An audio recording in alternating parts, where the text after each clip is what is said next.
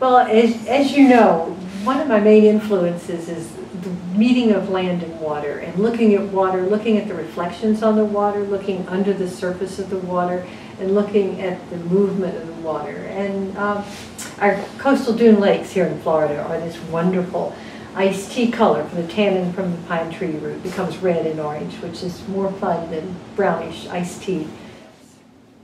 Both of them illustrate something that's important to me, which is to leave a little mystery in my painting. It's called Sunny Day in the Wood. Is this a tree?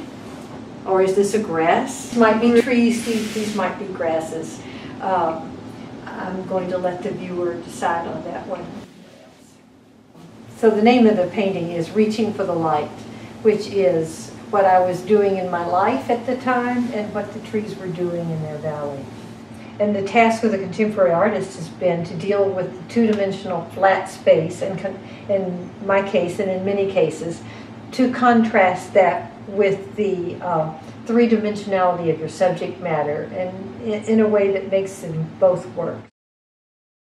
All of these paintings that you see up here are about water and reflections and movement and the things that happen when land and water meet in different ways. You have the feeling of water flowing and the grasses on the edge of the creek or the lake.